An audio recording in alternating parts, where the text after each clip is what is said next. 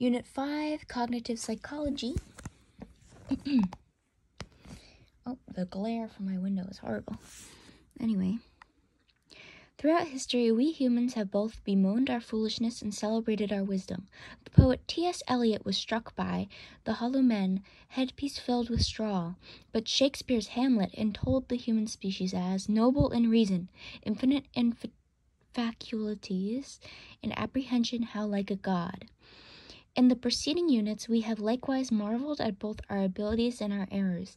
Earlier in this text, we studied the human brain, 3 pounds of wet tissue the size of a small cabbage, yet containing circuitry more complex than the planet's telephone networks. We appreciated the amazing abilities of newborns. We marveled at our sensory system, translating visual stimuli into nerve impulses, distributing them for parallel processing, and reassembling them into colorful perceptions. Little wonder that our species has had the collective genius to invent the camera, the car, and the computer, to unlock the atom and crack the genetic code, to travel out to space and into our brain's depths. Yet we've also seen that our species is related to the other animals, influenced by the same principles that produce learning in rats and pigeons. We have noted that we not-so-wise humans are easily deceived by perceptual illusions, pseudo-psychic claims, and hypnosis-induced false memories. In this part, we encounter further instances of these two images of the human condition, the rational and the irrational. We will ponder our memory's enormous capacity and the ease with which our two-track mind processes information with and without our awareness. We will consider how we use and misuse the information we receive, perceive, store, and retrieve. We will look at our gift for language and consider how and why it develops. We will reflect on how deserving we are of our species name, Homo sapiens, wise human. To be wise is to think clearly, reflecting on what we know. Psychologists call this metacognition. Meta means beyond or about. Thus, metacognition is cognition about cognition, or knowing what we know. In psychology, it refers to an awareness of our thinking processes and an understanding of what we know. Students with greater metacognition can change their behavior to improve their learning. Module 31, Studying and Encoding Memories. Be thankful for memory. We take it for granted, except when it malfunctions, but it is our memory that accounts for time and defines our life. It is our memory that enables us to recognize family, speak our language, and find our way home. It is our memory that enables us to enjoy an experience and then mentally replay and enjoy it again. It was our memory that enables us to build histories with those we love, and it is our memory that occasionally pits us against those who offenses we cannot forget. Our shared memories help bind us together as Irish or Icelandic, Serbian or Samoan. In large part, we are what we remember. Without memory, our storehouse of accumulated learning, there would be no savoring of past joys, no guilt or anger over painful recollections. We would instead live in an enduring present, each moment fresh. Each person would be a stranger, every language foreign, every task, dressing, eating, biking, a new challenge. You would even be a stranger to yourself, lacking that continuous sense of self that extends from your distant past and your momentary present. Okay. I got my outline here. So, memory helps shape our identity. Studying memory. Memory is learning that persists over time. It is information that has been acquired and stored and can be retrieved. Research on memory's extremes has helped us understand how memory works.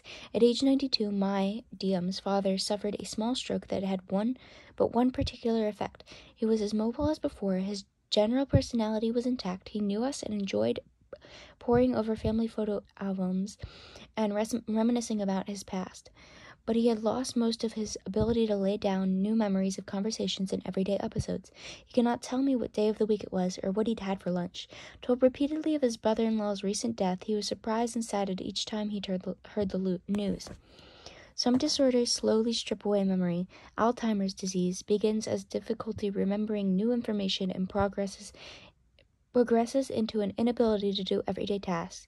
Family members and close friends become strangers. Complex speech devolves to simple sentences. The brain's memory centers weaken and wither. Over several years, someone with Alzheimer's might become unknowing and unknowable. Lost memory strikes at the core of our humanity, leaving people robbed of a sense of joy, meaning, and companionship. Without your memory, would you be you? At the other extreme are people who would win gold medals in a memory Olympics.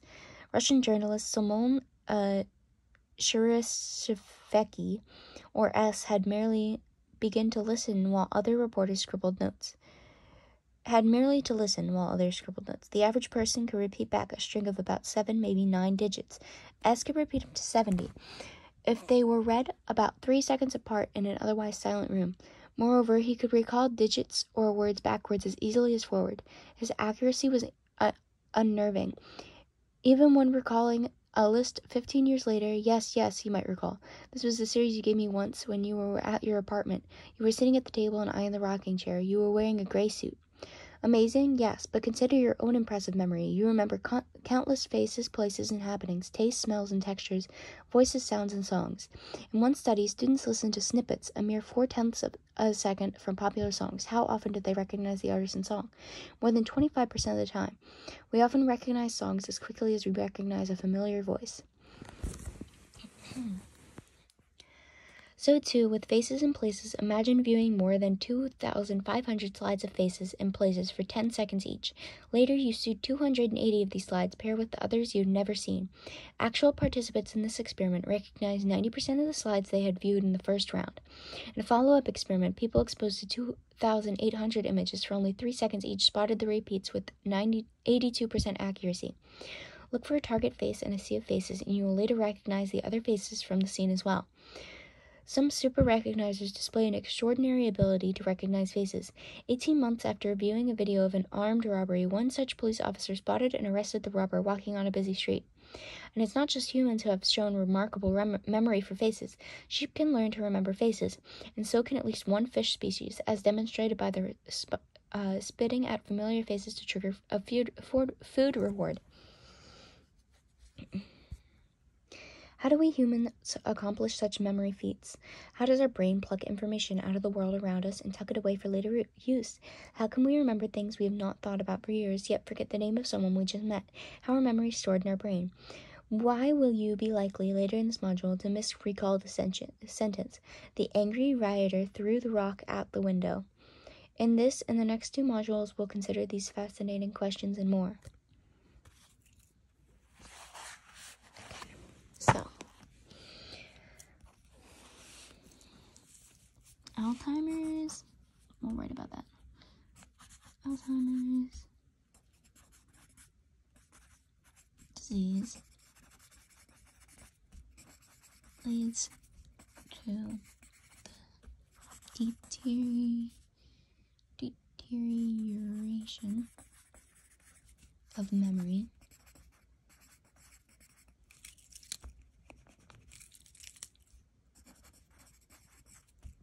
which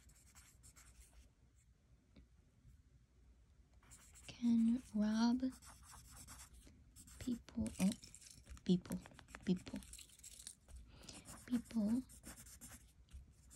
of their sense of self.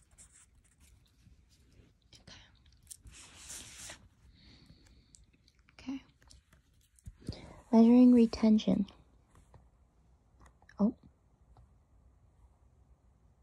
To a psychologist, evidence that learning persists includes these 3 retention measures. Recall, retrieving information that is not currently in your conscious awareness but that was learned in an earlier time. A fill-in-the-blank question tests your recall. Recognition, identifying items previously learned. A multiple-choice question tests your recognition. Relearning, learning something more quickly when you learn it a second or later time. When you study for a final exam or engage a language you used in early childhood, you will relearn the material more easily than you did initially. Okay, let's write those down actually. Recall is retrieving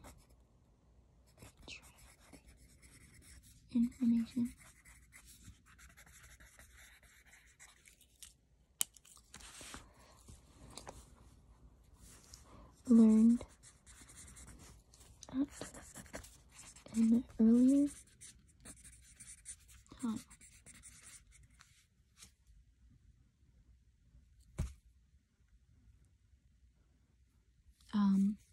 Recognition is identifying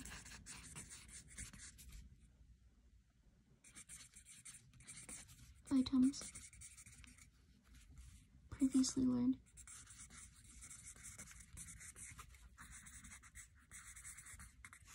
Relearning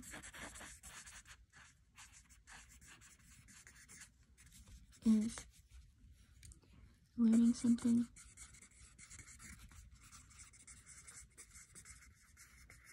more quickly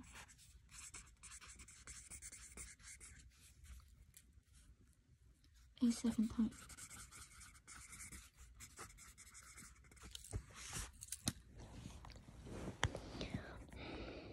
Long after you cannot recall most of the people in your high school graduating class, you may still be able to recognize their yearbook pictures and spot their names in a list of names.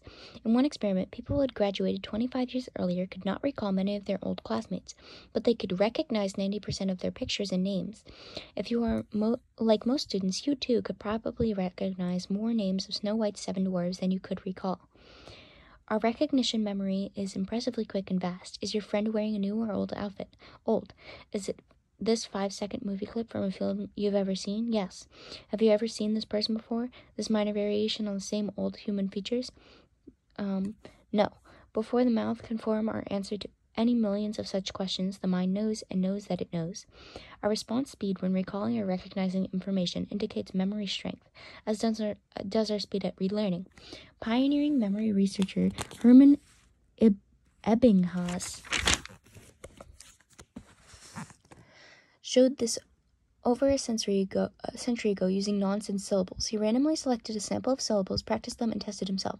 To get a feel for his experiments, rapidly read aloud 8 times over the following list, then look away and try to recall the items.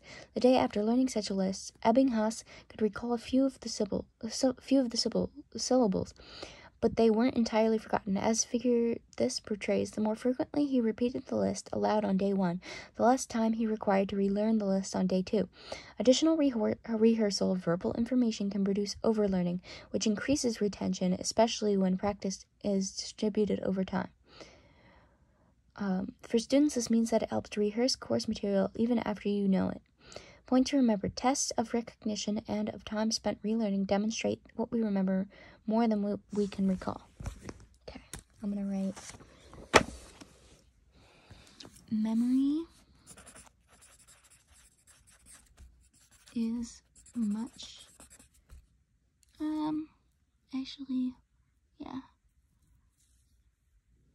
easier learned when rehearsed. That's spelled wrong, but whatever.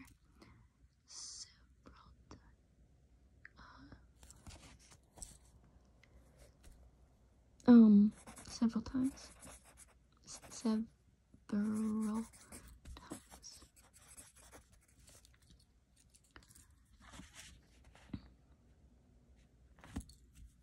I meant whatever. Yeah, sure. Memory models. Architects make virtual house models to help clients imagine their future homes. Similarly, psychologists create memory models that, even if imperfect, are useful. Such models help us think about how our brain forms and retrieves memories. An information processing model likens human memory to computer operations. Thus, to remember any event, we must get information into our brain, a process called encoding, retain that information, a process called storage, later get the information back out, a process called retrieval.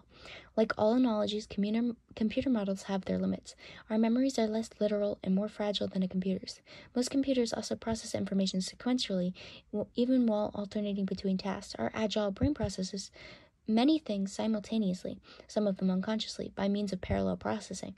To focus on the multi-track processing, one information processing model, connectionism, views memories as products of interconnected neural networks. Specific memories arise from particular activation patterns within these networks.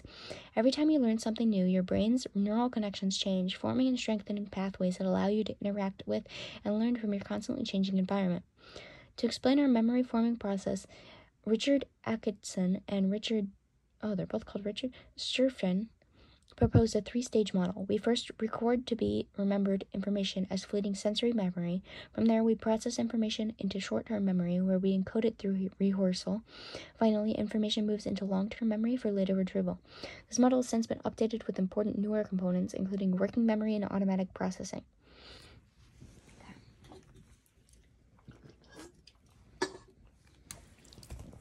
That's a lot of things. 1 second.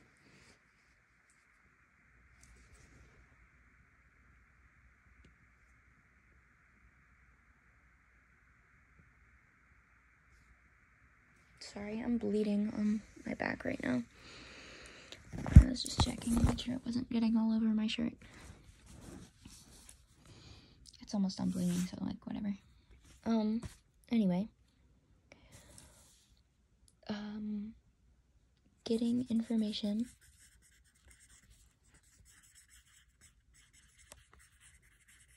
into the brain is called encoding. Retaining info is storage.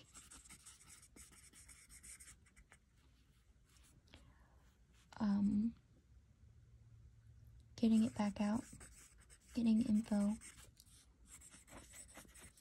back out is retrieval.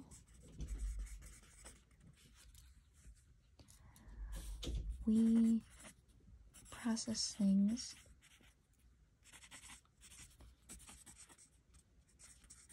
simultaneously,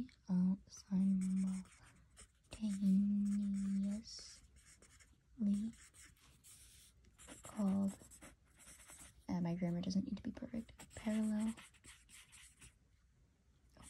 oh my god, I spelled it wrong, parallel processing.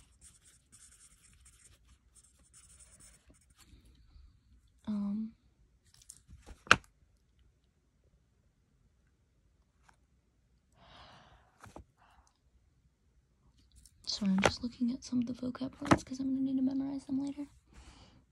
Okay.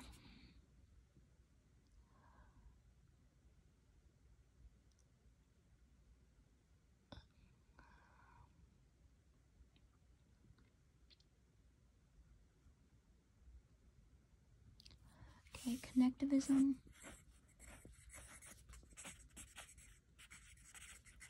Connectionism.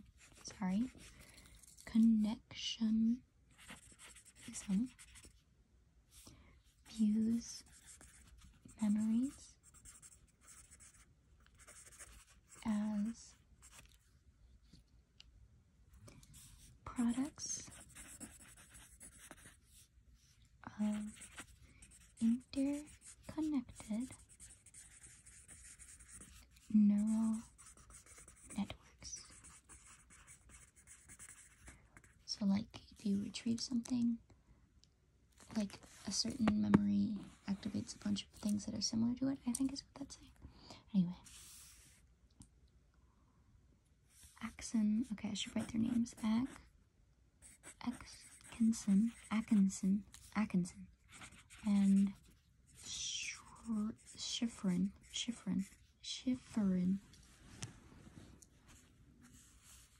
made the model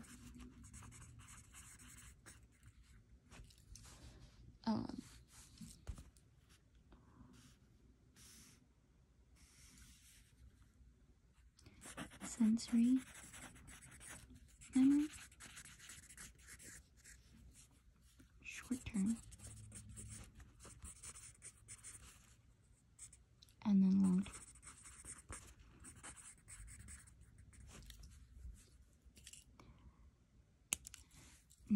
includes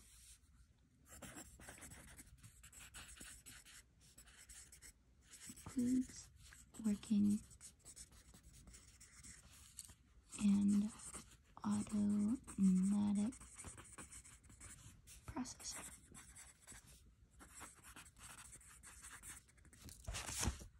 Cool. How many pages do we have left? Probably a lot. A significant amount. That's okay. Working memory. Alan Baddeley and others extended Atkinson's and Sheriffin's initial view of short-term memory as a space for briefly restoring recent thoughts and experiments. The stage is not just a temporary shelf for holding incoming information. It's an active scratch pad where your brain actively processes information by making sense of new input and linking it with long-term memories. It also works in the opposite direction by processing already stored information. Whether we hear ice cream as ice cream or ice cream depends on how the context of our experience guides our interpreting and encoding of the sounds. To focus on the active processing that takes place in this middle stage, psychologists use the term working memory. Right now, you are using your working memory to link the information you're reading with your previously stored information. Is there a second part of working memory? Yeah, let's just do this. Okay. For most of you, what you are reading enters working memory through vision. You might also repeat the information using auditory rehearsal. As you integrate these memory inputs with your existing long-term memory, your attention is focused. Recall from Module 20 the mental spotlight that we call selective attention. In Baddeley's model, a central executive coordinates this focused processing. Without focused attention, information often fades. If you think you can look something up later, you attend to it less and forget it more quickly. In one experiment, people read and typed new bits of trivia they would later need, such as an ostrich's eye is bigger than its brain. If they knew the information would be available online, they invested less energy and remembered it less well. Online, out of mind. So, working memory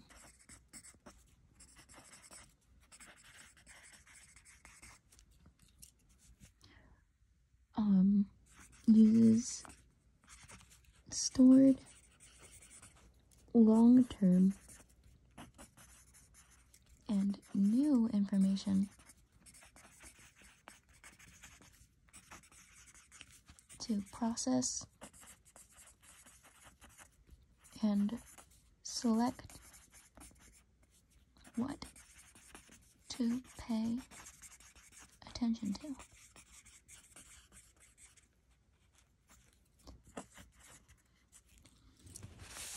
Perfect.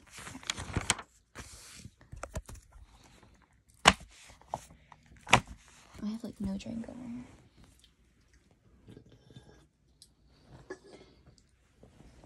One sec, let me check my back again.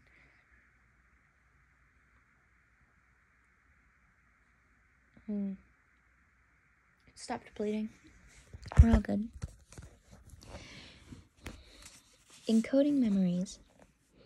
Atkinson and Sheriffin's model focused on how we process our explicit memories, the facts and experiences that we can consciously know and declare. Oh God, that's more vocab words. Anyway. The facts, also called declarative memories. We encode explicit memories through conscious effortful processing, but our mind has a second unconscious track. Behind the scenes, other information skips the conscious encoding track and barges directly into storage. This automatic processing, which happens without our awareness, produces implicit memories, also called non-declarative memories. Our two-track mind, then, helps us encode, retain, and retrieve information through both effortful and automatic tracks. Let's begin by seeing how automatic processing assists the information of implicit information. So formation, Anyway. Explicit memories. Explicit, memories are conscious facts and experiences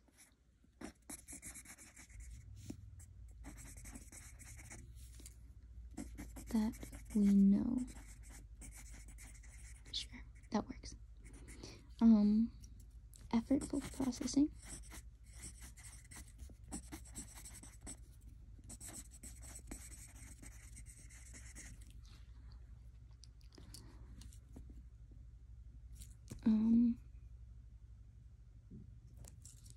Is encoding these memories. Okay, and then automatic processing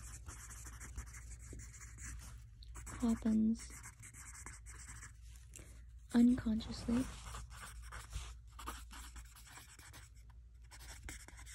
and goes straight into storage, creating implicit memories. Cool. Next page. Okay. Automatic processing and implicit memories. Our implicit memories include procedural memory for automatic skills, such as how to ride a bike, and classically conditioned associations among stimuli. If attacked by a dog in childhood, years later you may, without recalling the condition's association, automatically tense up as the dog approaches. Without conscious effort, you may also automatically process information about space. While studying, you often encode the place on a page or in your notebook where certain material appears. Later, when you want to retrieve the information, you may visualize its location. Time. When going about your day, you unintentionally note the sequence of its events. Later, realizing you left your backpack somewhere, the event sequence your brain automatically encoded will enable you to retrace your steps and find the backpack. Frequency.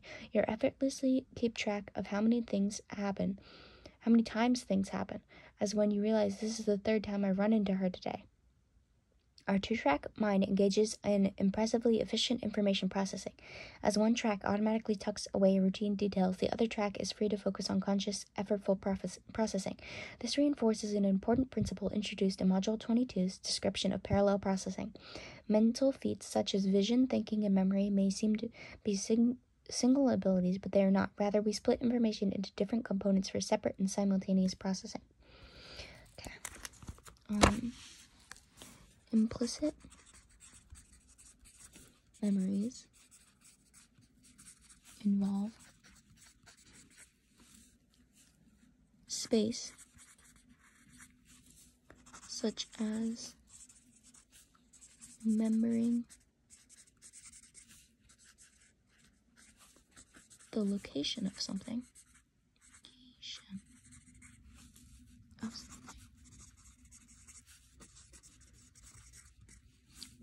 Time.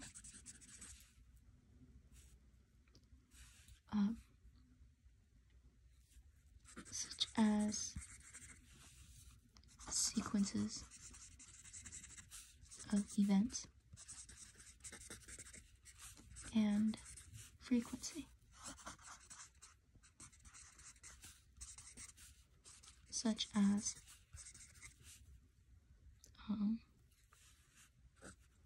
number of things that happen.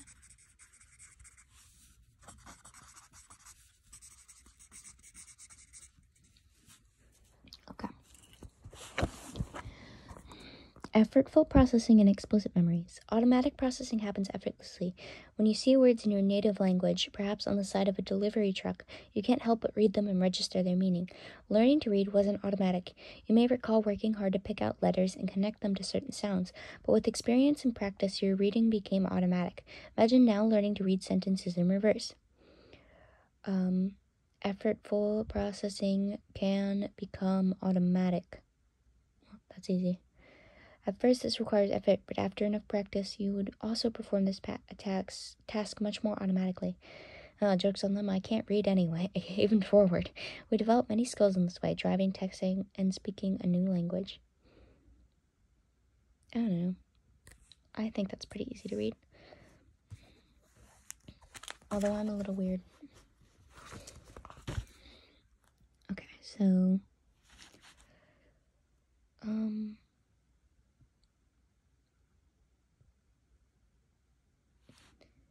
I feel like I don't need to write much there. Okay, sensory memory. Sensory memory feeds our active working memory, recording momentary images of scenes or echoes of sounds. How much of this page could you sense and recall with less exposure than a lightning flash? In one experiment, people viewed 3 letters each, only for 1/12 of a second. After the 9 letters disappeared, they could recall only about half of them.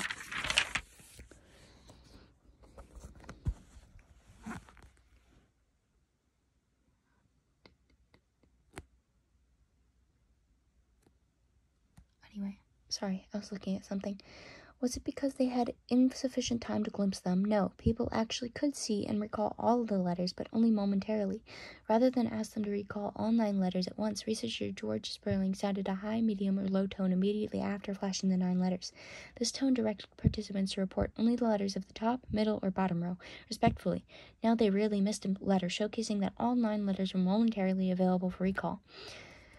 Sperling's experiment demonstrated iconic memory, a fleeting sensory memory of a visual stimuli. For a few tenths of a second, our eyes register a picture-image memory of a scene, and we can recall any part of it in amazing detail, but delaying the tone signal by more than half a second causes the image to fade and memory to suffer. We also have an impeccable, thorough, fleeting memory for auditory stimuli called echoic memory. Picture yourself in class as your attention drifts to thoughts of the weekend. If you mildly irked teachers test you by asking, "What did I just say?" you can recover the last few words from your mind's echo chamber. Auditory echoes tend to linger for 3 or 4 seconds. That happens to me a lot when the teacher's going too fast and I'm still writing something down. I'll just memorize what they're saying next while I'm still writing. It's helpful. I'm very good at memorizing things. Even if I just look at it once, I can pull it back pretty quickly. I'm like on the cusp of like a photographic memory. I just have to think really hard. Anyway, did that one? Okay. Wait, what does it say about sensory memory here? Sorry. Sensory memory. Okay, sensory memory. Memory is of the very brief few moments after a stimulus. Okay. Iconic memory is visual memory.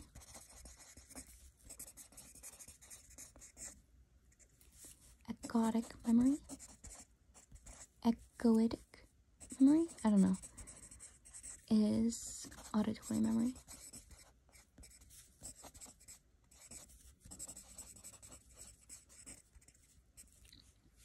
Okay. Let's see, how many pages we got? Oh, like none. Okay, cool. Short-term memory capacity. Recall that short-term memory refers to what we can briefly retain. The related ideas of working memory also includes our active processing. As our brain makes sense of incoming information and links it with stored memories, what are the limits of what we can hold in the middle, short-term stage? George Miller proposed that we can store about 7 pieces of information, given or take 2, in short-term memory. Miller's magical number 7 is psychology's contribution to the list of magical 7s, the 7 wonders of the world, the 7 seas, the 7 deadly sins, the 7 colors of the rainbow, the 7 musical skill notes, the 7 days of the week, 7 magical 7s.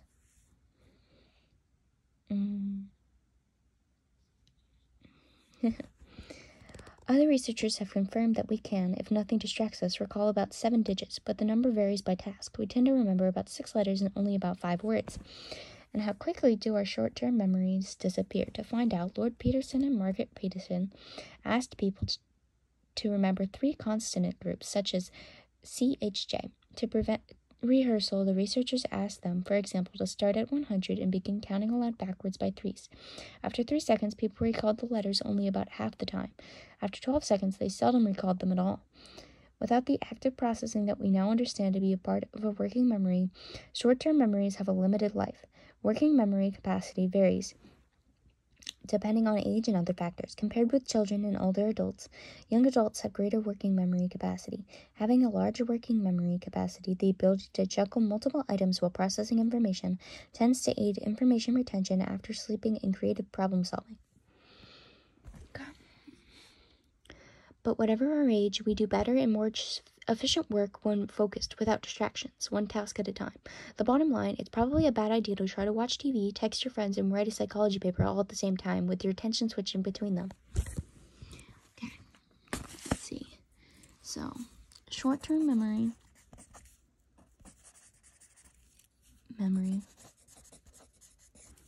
can only recall around 7 things.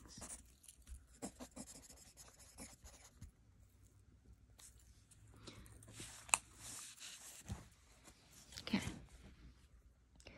Effortful processing strategies. Several effortful processing strategies can boost our ability to form new memories. Later, when we try to retrieve a memory, these strategies can make the difference between success and failure. Chunking. Chunking? That's a weird word. I don't like that word. Glance for a few seconds at the first set of letters, row 1, in figure 13.7. This one? I'll do that in a second. Then look away and try to reproduce what you saw. Impossible, yes, but you can easily reproduce set 2, which is no less complex. Similarly, you will probably remember sets 4 and 6 more easily than the same elements at sets 3 and 5. As this demonstrates, chunking information, organizing terms into familiar, manageable units, enables us to recall it more easily. Try remembering 43 individual numbers and letters. That would be impossible, unless choked into, say, 7 meaningful chunks. Try remembering 43 individual numbers and letters. Chunking usually occurs so naturally that we take it for granted. I like how there's a little smiley face here. That's funny. They put emojis in this book. Chunking usually occurs so naturally that we take it for granted. If you are a native English speaker, then you can reproduce perfectly the 150 or so line segments that make up the words in the 3 phases of set 6 in figure 31.7. It would astonish someone unfamiliar with the language. We, who do not speak Chinese, are similarly awed by Chinese readers' ability to glance at figure 31.8 and then reproduce all the strokes. Even the most committed sports fan may be amazed by a varsity basketball player's recall of all the players' positions after a 4-second peek at a basketball play. We all remember information best when we can organize it into personally meaningful arrangements. Okay, I'm going to try this real quick. Oh, there we go. Wait, hello? Focus, please. There we go. Okay.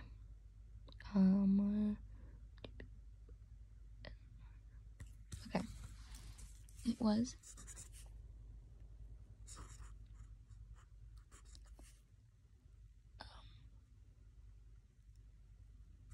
like this. S. Oh, that's, wait, this is supposed to be an S. And then it was R empty. R. The M was upside down. And then the 2 beside it. Okay. Let's see if I can read it. Wait. 1 sec. Is that a V? Oh shit, it was a V, I think. Wait, was it an A? It's not focusing. It was a V, not an A. Oh.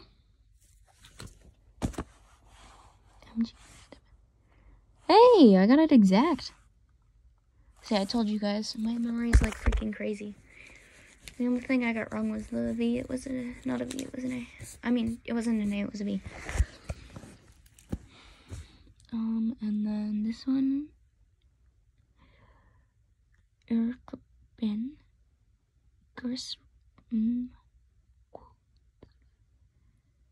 I could probably remember about 3 of these, maybe 4. Good. Yeah.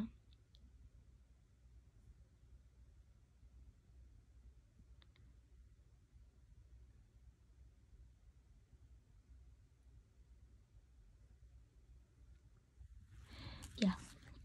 Anyway, That's right. Oh my god, my camera is like freaking bugging out. It looks like I'm recording on a freaking Nokia. Can you even record on it? No, you can't. Anyway, chunking is using previously learned things to remember other things.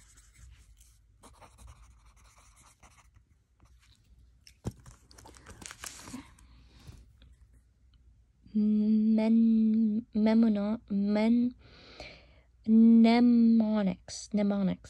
develop and code lengthy passages and speeches. Ancient Greek scholars and ordiners developed mnemonics. Many of these memory aids use vivid imagery because we are particularly good at remembering mental pictures. We more easily remember concrete, visualizable words than we do abstract words. Try this on a friend or family member. Tell them that in another few minutes you will invite them to recall these words. Bicycle, avoid, cigarette, inherent, fire, process. Is the recall better for the three visualizable words, bicycle, cigarette, and fire? If you recall the rock-throwing rioter sentences, it's probably not only because of the meaning you encoded, but also because the sentence painted a mental image. Oh, I'm gonna wait. The what? If you recall the rock-throwing rioter, okay, it was an angry rioter throws a rock at a window. Hopefully, I'm still right. The PEG word system. Oh, I'm gonna write. Actually no. The PEG word system harnesses our superior visual imagery skill. This mnemonic requires you to memorize a jingle. 1 is a bun, 2 is a shoe, 3 is a tree, 4 is a door, 5 is a hive, 6 is sticks, 7 is heaven, 8 is gate, 9 is swine, 10 is hen. Without much effort, you will soon be able to count by PEG words instead of numbers. Bun, shoe, tree, and then to visually associate the PEG words with to-be-remembered items. Now you're ready to challenge anyone to give you a grocery list to remember. Carrots, stick them into the imaginary bun. Milk, fill the shoe with it. Paper towels, drape them over the tree branch. Think bun, shoe, tree, and you will see their associated images, carrots, milk, and paper towels. With a few errors, you will be able to recall the items in any order to name any given item. That's pretty cool. Okay. Oh, there's more.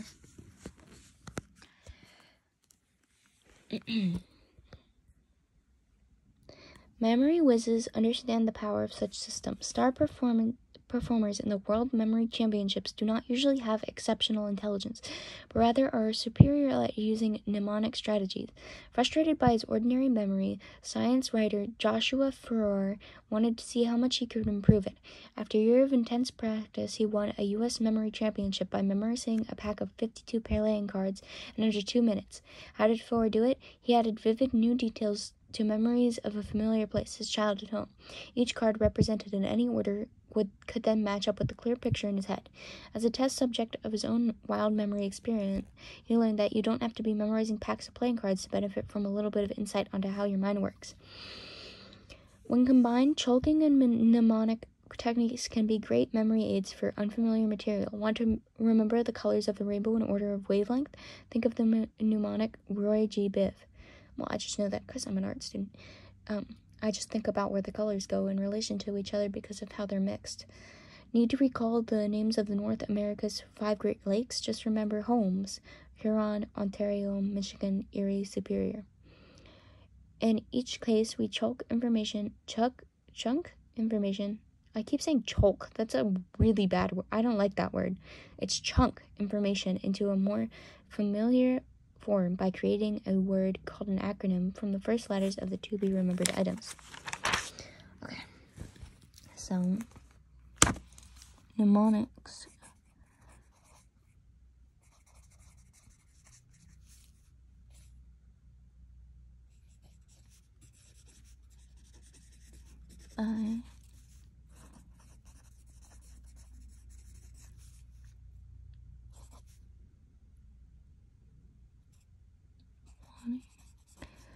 Okay, mnemonics can be used by sending a warning to be memorized item with something visual.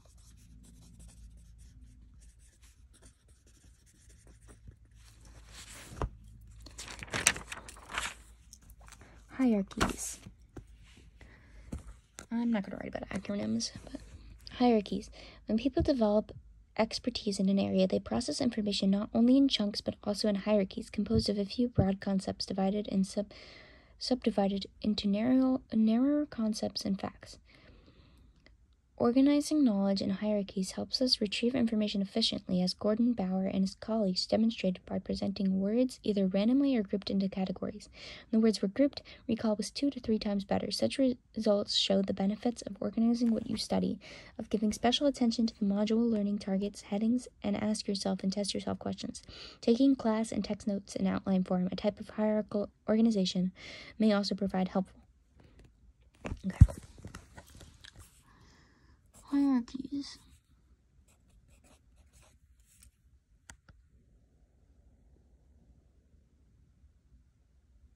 Wow, I spelled that really wrong. Grouping information is helpful.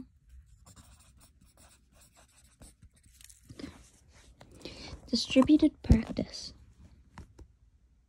Wow, I can really see what I'm reading. There we go. We retain information better when our encoding is distributed over time. Experiments have consistently revealed the benefits of the spacing effect.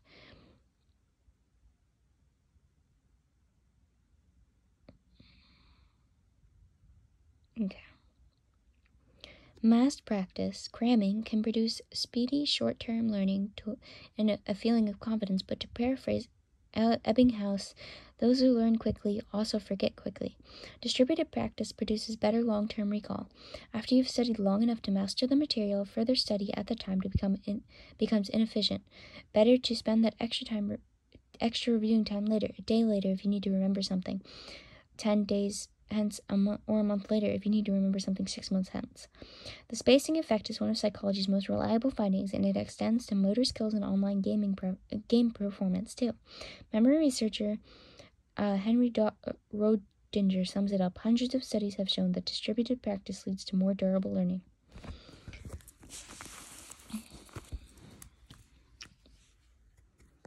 One effective way to distribute practice is repeated self-testing, a phenomenon that researchers Roedinger and Jeffrey Karpik have called the testing effect. Testing does more than assess learning and memory, it improves them. In this text, the testing questions interspread throughout and at the end of each module, part, and unit offer opportunities to improve learning and memory.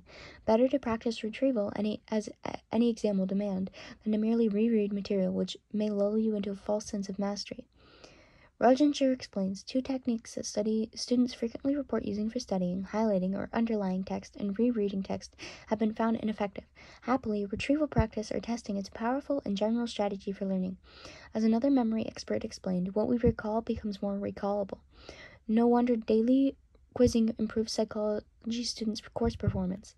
Point to remember, space study and self-assessment beat cramming and rereading. Practice may not make perfect, but smart practice, occasional rehearsal with self-testing makes for lasting memories. Okay. The spacing effect is better memory when studying over a long period of time. The testing effect is better recall when testing instead of rereading to study. Okay. Levels of processing. Memory researchers have discovered that we process verbal information at different levels, and that depth of processing affects our long-term retention. Shallow processing encodes on an elementary level, such as a word's letters of, or at a more intermediate level, a word's sound. Thus, we may type there when we mean there, right when we mean right when we mean right, and to when we mean to. Deep processing encodes semantically based on the meaning of the words. The deeper, more meaningful the processing, the better our retention. In one classic experiment, researchers Fergus Craig and Endel Tolving flashed words at viewers, then asked them questions that would elicit different levels of processing. To experience the task yourself, rapidly answer the following sample questions. Okay, most shallow. Is the word in capital letters? Yeah. Does the word rhyme with train? Yep. Would the word fit in this sentence? The girl put the doll on the table. Yeah. Which type of processing would best prepare you to recognize the words at a later time? In Krevik and Tolving's experiment, the deeper semantic processing triggered by the third question yielded much better memory than did the shallower processing elicited by the second question, or the very shallow processing elicited by the first question, which was especially ineffective.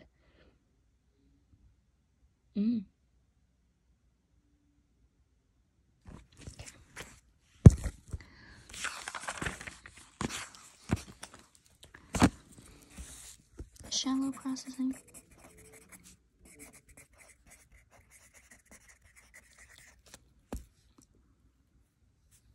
encodes at an elementary level. Deep processing